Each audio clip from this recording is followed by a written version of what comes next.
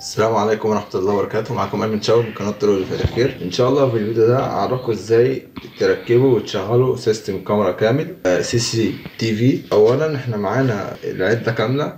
من خلال الحاجات البسيطة اللي أنا هقدمها لك دي تقدر تعمل سيستم كاميرا كامل، تقدر تشغل أكتر من كاميرا. بس أنا هديك البداية وهوريك إزاي بنبدأ وأنت تقدر تبني على الكلام اللي أنا هقوله لك ده. أول حاجة هنا عندنا جهاز DVR. ده الجهاز المسؤول عن تسجيل الكاميرات المراقبة، بيكون جواه هارد بيقدر يسجل الكاميرات المراقبة، يسجل الصورة اللي موجودة في الكاميرات، وكمان بتقدر تشغل الكاميرات عليه. دي الصورة الفيديو، ودي الفيجا، دي تقدر توصل شاشة الكمبيوتر عليها. وعندك تحت هنا وصلة HDMI، دي بتكون جودتها أعلى شوية. وعندك هنا الأوديو لو انت عايز تشغل مايك عليه. وعندك هنا 2 USB عشان لو هتشغل ماوس خارجي، او لو هتحط USB فلاشة عشان لو عايز تاخد باك اب او تاخد نسخة احتياطية من جزء معين انت مسجله على الجهاز. وهنا نشغل الادابتور عليه. هنفتح كده الDVR، هنلاحظ ان الهارد متركب جواه بالطريقة اللي انت شايف هنا دي. بنعمله ب4 مسامير في الجزء ده. انا بوريك الفتحه، يعني فكك مسمار عشان اوريك الفتحه اللي موجوده في الهارد عشان تقدر تظبطها في الجزئيه اللي تحت دي، وتمسمرها او تركب المسامير عليها عشان يبقى بالشكل ده. وهنا بتركب فيه كابل الباور اللي متوصل بجهاز DVR وكابل الساتا.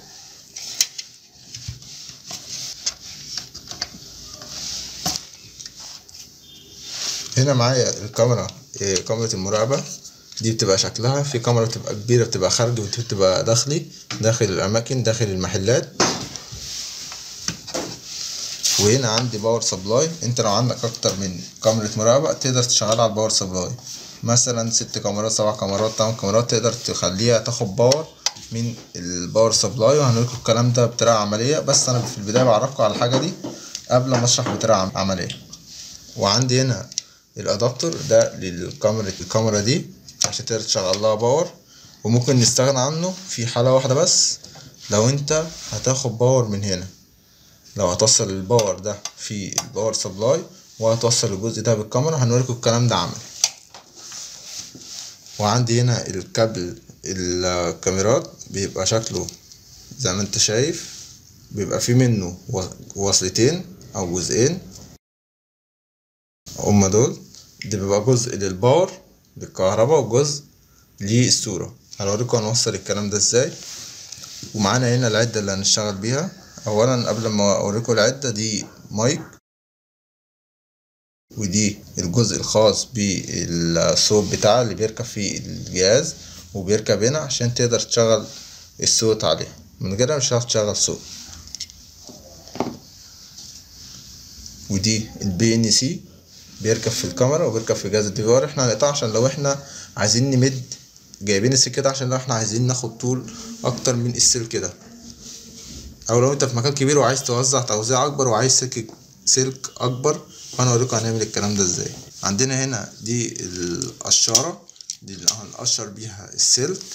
وعندنا هنا القصافة عشان نقطع بيها الحتت الزايدة او الحتت اللي احنا مش عايزينها. وعندنا هنا شريط اللحام او عازل الكهرباء. اول حاجة هنوريكم ازاي هنقشر السلك بتاع الكاميرات. هنمسك القشارة، هنحطها في الجزء ده وهندوس كده اهو كده، قشر لنا الجزء بتاع الباور بتاع الكاميرا. وعندي هنا الجزء بتاع الصورة،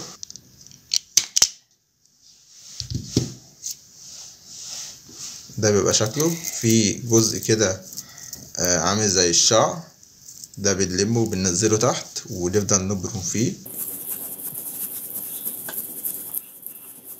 وعند الجزء ده احنا ممكن نلفه تحت هنا عشان نفصل بين العزل والجزء النحاس اللي احنا هنعملها دلوقتي.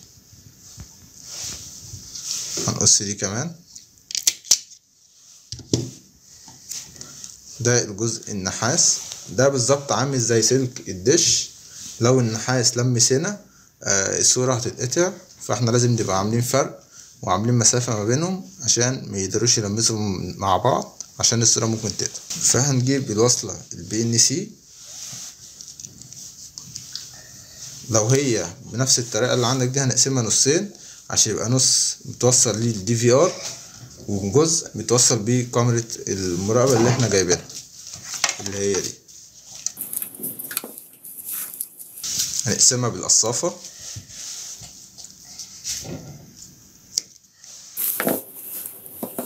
هنقشرها بالقشارة هنا.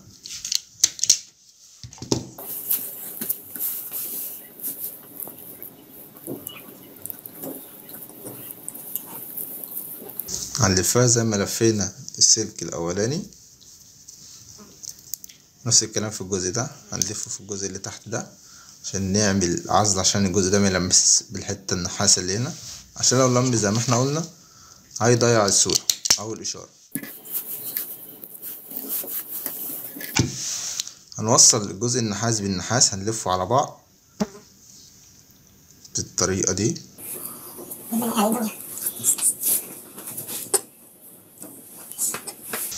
الجزء الزياده ده احنا ممكن نقصه بالقصافه.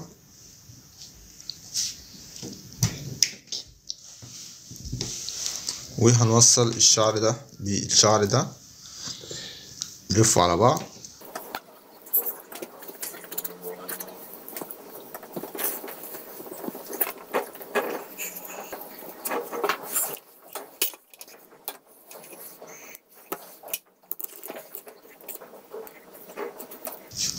هنلفهم بشريط لحام.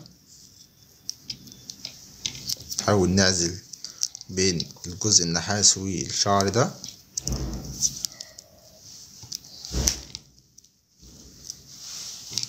نحاول نظبطها بالطريقة دي.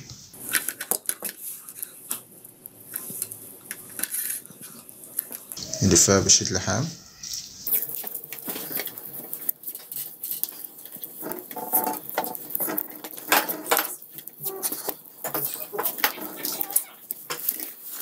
خليتها بالطريقة دي بشكل احترافي شوية وشكل كويس. فاضل هنا الجزء بتاع الباور بتاعها، هو ده السلك الباور. افتحه في الجزء ده، قصره سنة،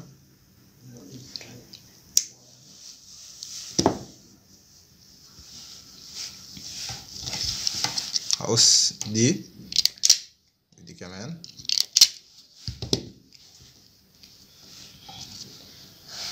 واظبط انا الجزء ده كمان.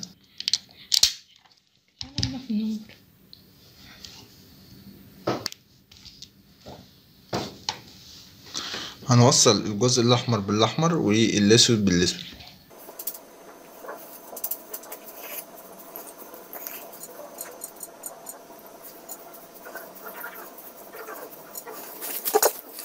هنلف كل جزء فيهم بشريط لحام عشان لو لمسوا على بعض هيطلعوا دخان وممكن يعملوا مشكلة في الباور سبلاي او في الكهرباء، ممكن يبوظوا الكاميرات. فاحنا خلي بالنا في الجزئية دي، لازم نبعدهم عن بعض ونخلي كل جزء ملفوف بشريط لحام، الجزء الاسود لوحده والجزء الاحمر لوحده.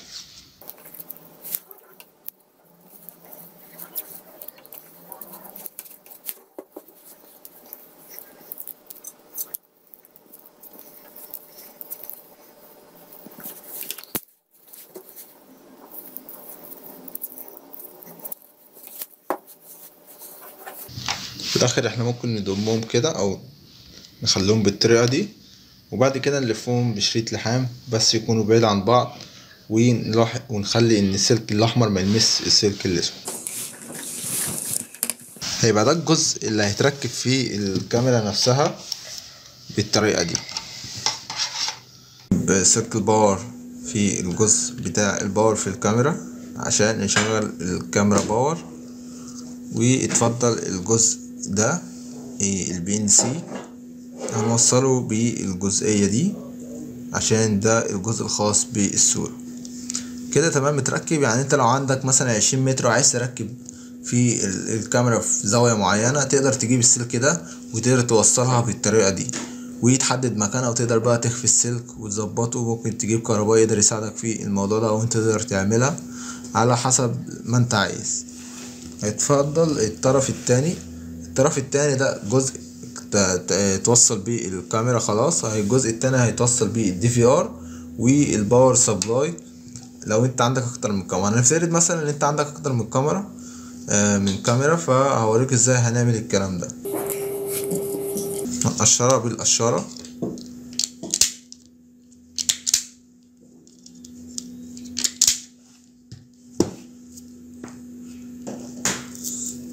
ننزل الشعر تحت كده وهنبرمه. يتفضل حتة سلوفان ممكن نلفها من تحت عشان يكون حتة عازلة بينها وبين النحاسة اللي هنا. هنقوم فين الحتة دي، ونفس الكلام هنعمل كده مع السلك اللي هنا.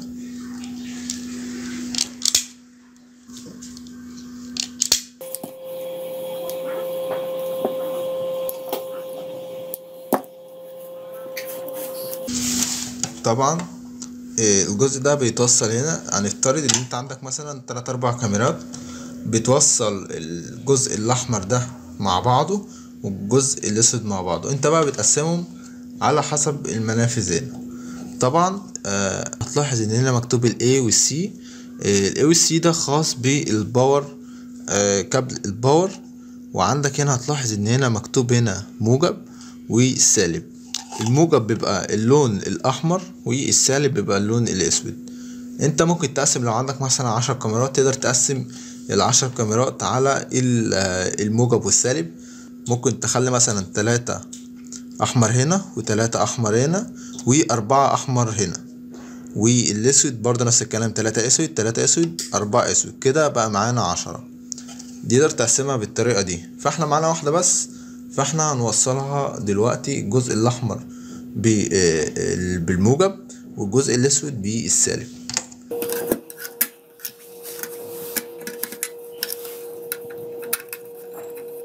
بنفك احنا المسمار من هنا عشان نقدر ندخل السلك في الجزئية دي. كده فكينا جزء موجب وجزء سالب، وهنفك الاتنين بتوع الباور سبلاي بتوع الكهرباء اللي هنركب فيها الكابل. هوريكم هنعملها ازاي. احنا قلنا الاحمر موجب،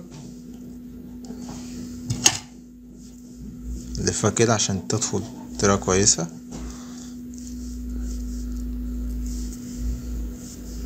ممكن نقصرها شوية بالقصافة.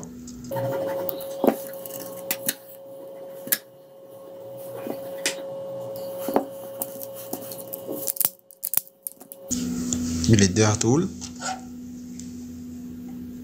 الاحمر موجب والاسود سالب.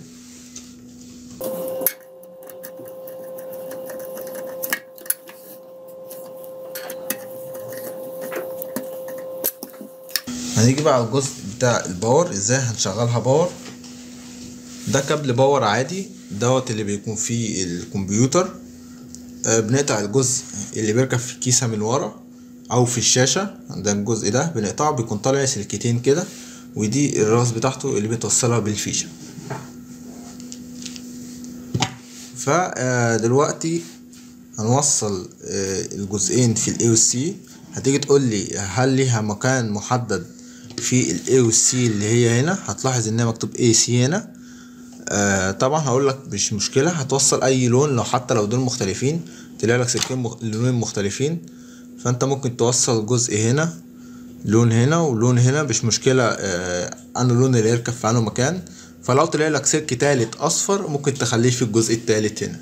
ده لو طلع لك جزء تالت لون اصفر تقدر تخليه هنا، واللونين التانيين اي واحد بيركب في اي مكان هنا بيشتغل عادي. الاتنين كده بيدوك باور، مفيش اي مشكلة خالص.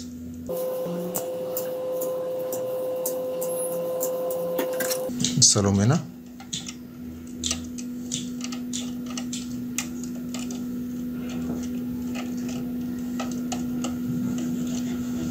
احنا ركبناهم هنا، هنضغط عليهم هنقفل عليهم بالمسمار.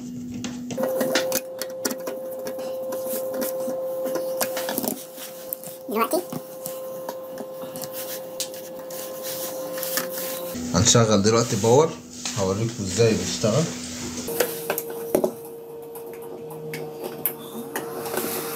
وفي لون اصفر في الجزئية دي، نور هنا. ده بالنسبة لتوصيلة الباور. فضل جزء تاني الخاص بالكاميرا اللي هيتركب فيه الدي في ار. نفس الكلام الجزء اللي احنا عملناه،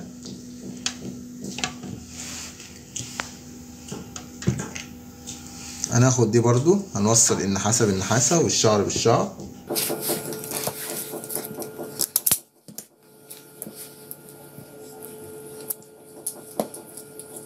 احنا كده يعتبر قربنا نخلص.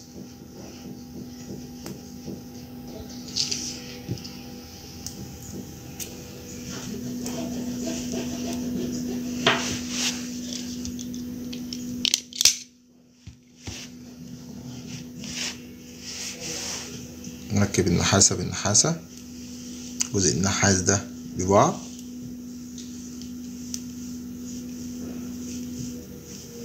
قص الزيادة والشعر هنا بالجزء الشعري. نلفه لفة كويسة طبعا.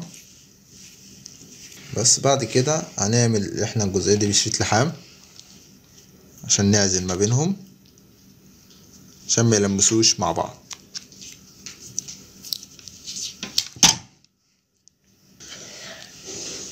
نلف الجزء ده كمان، ممكن نجيبه كده تحت ونلفه بشريط لحام.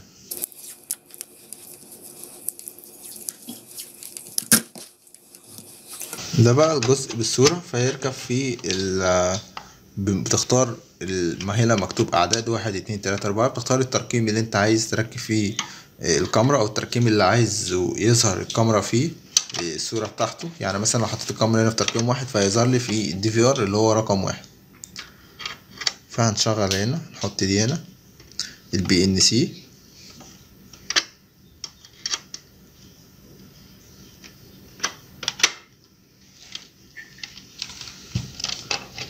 بالنسبة للمايك احنا هنعمل يعني بيتعمل فيه نفس الخطوات، بس الفرق اللي دي هتركب هنا في اللون الابيض بس، زيها زي البي ان سي عادي، ونفس الشغل اللي انت بتعمله. بس الفرق انك بتزود الجزئية دي عشان الصوت، فبتركبها في الاوديو. هنا هتلاقي مكتوب اوديو في الدي في ار، فبتركبه فيه عشان يشتغل معاك الصوت. فاحنا دلوقتي هنروح نجرب الكاميرا بتاعتنا، واحنا خلصنا يعتبر ازاي نظبط الاسلاك بتاعتنا. فمش عايز اطول عليكم. نفس الكلام في الصوت برضو تقدر تعمله، بس مختلف. بس الجزء دي هتوصلها هنا، وهتظبط برضو الجزء بتاعك اللي هو زي البي ان سي اللي هو ده. تركبها في الجزء ده.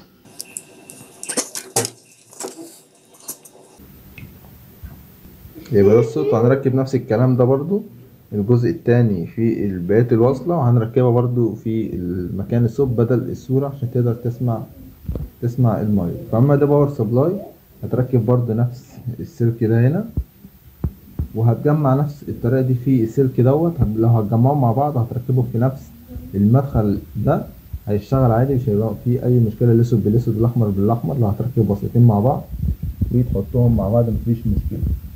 بس فكل اللي عليك انك تظبط التوصيلات بتاعتك. توصيلاتنا الجزء بتاع الباور في الدي في ار عشان نشغل دي في ار كهرباء، خليه هنا.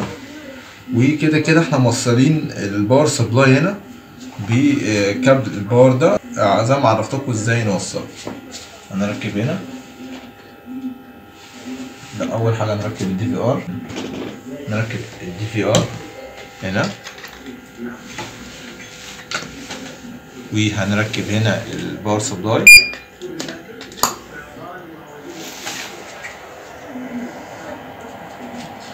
وطبعا هنركب هنا الماوس عن طريق منفذ اليو اس بي اللي انا وريتكم عشان نقدر نتحكم في الاداء بتاع الدي في ار ونشغله. وهنركب هنا كابل الشاشه عشان يظهر لنا صوره طبعا الدي في ار.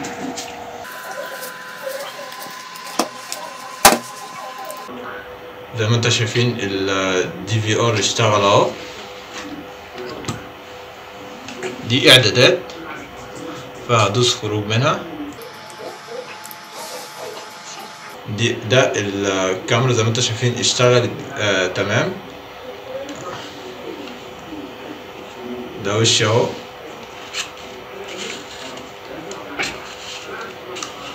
نادي الكاميرا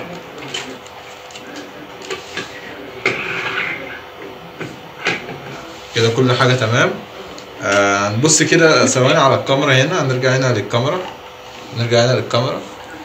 هنا اللفة بتاعت العدسة زي ما وريتكم، او لو لاحظت الصورة مقلوبة زي ما انتوا كنتوا شايفين، تقدر تلف دي عشان تقدر تظبطها. بتقدر تظبط كمان الزاوية بتاعتها هنا، تقدر تلف الجزء دي على المكان اللي انت عايزه. بس هي دي كل حاجة. الجزء ده طبعا انت بتفكه بالطريقة دي، بتفك بالطريقة دي. طبعا السلك بيبقى من تحت، بتركب الجزء اللي هنا ده في السقف من فوق وتعملها بمسامير. بعد كده بتركب الجزء ده عليها بالطريقة دي وتلفها وتركب فوق. دي كل حاجة طبعا عن تركيب الكاميرا. ناقص بس انك تمارس او تجيب كاميرا تقدر توصل عليها الكلام اللي احنا قلناه ده، وتقدر تجرب كل اللي احنا قلناه. طبعا اتمنى تكونوا استفدتوا من حلقة النهاردة. طبعا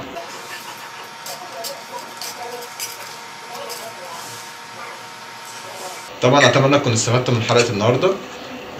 ما تنساش تضغط لايك على الفيديو وتشترك في القناة وتفعل جرس التنبيه عشان تجيب فيديوهاتنا اللي جاية.